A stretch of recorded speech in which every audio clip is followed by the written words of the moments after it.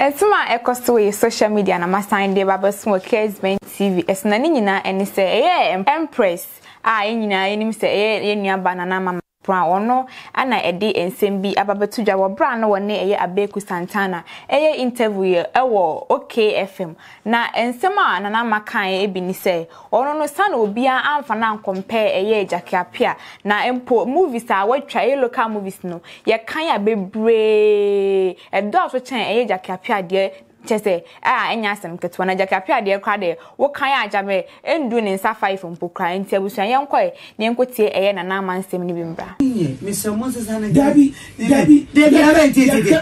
no uko meki wano wakomete omwanyine uko bo Lydia dimba semi muntu wasem no ya butre mame wati ya comparison na me kuma wuda watwa ene glamorous movies are watcha ye de tutu ho a de ene doso na mpacho glamorous movie no e Yoruba for dia no enye Ghana for dia na menya Ghana ni we Ghana ni na me kuma wo no so no enya na oh come on yen ka say nye but one say woman na ye tese de eno fi anana tese de by force say no say me be English movie. Let me tell you abeg time when movies go you know now woman no me English no matter no money ho ye mubi and American films and that my Jacko Mercy ube kan ho tinti no hwemu at that time most of your actresses no be akọ Nigeria epeja ye no wait that won so ba betwa akuma wudi bi Jackie ni kuma wudi kan o kan sase Andrew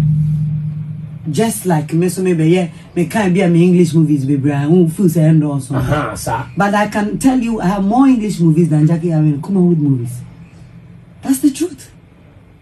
Abe woni bibi ya say ya koto Range Rover yemfa ama ntoba akon yemfa dollar ntoba akon e di sika toni ni na sika na see this never some dollar price still the value is the same. Metna me kuma wood movies no I am so proud of myself. That is what have earned me a lot of endorsement and that is what made the Ghanaians love me.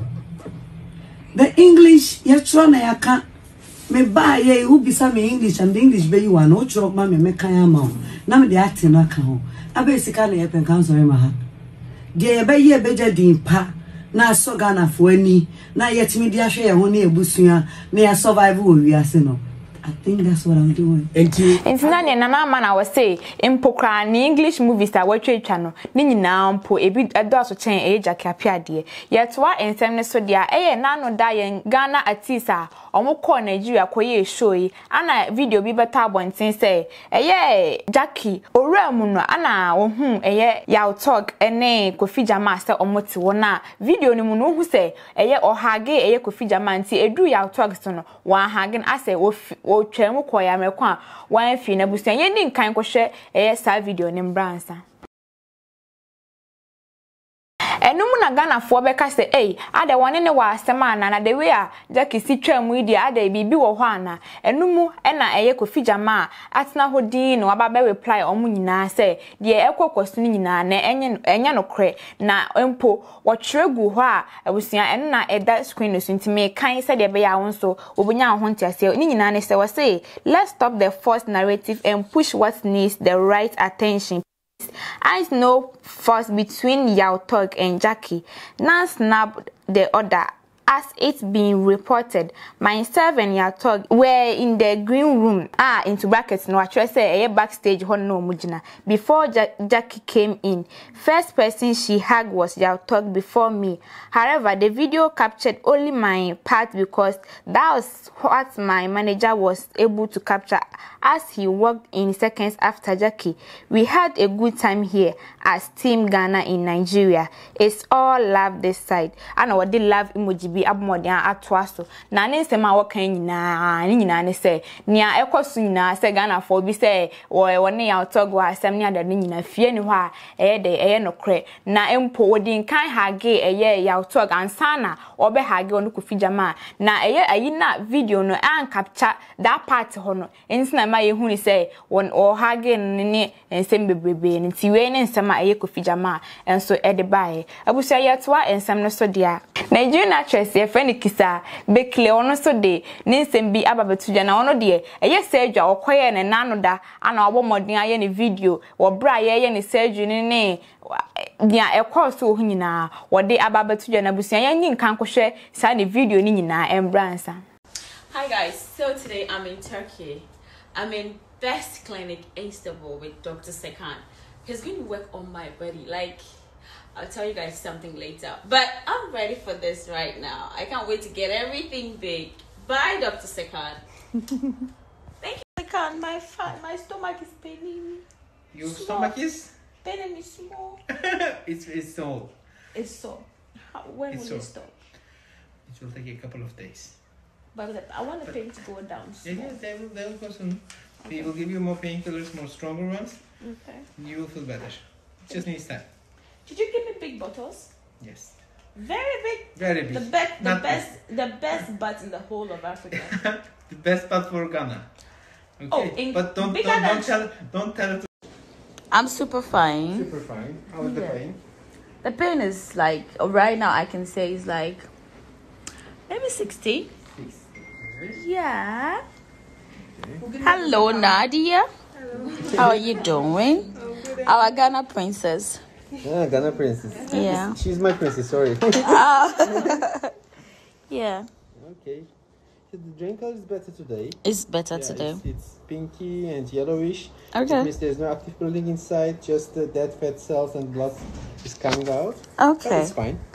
All right, I'm good. I'm just chilling. Good. So we don't have too much pressure on the bum. We use the pillow. It's good. Oh, do you know people are saying I've not done my butt because I'm lying on it?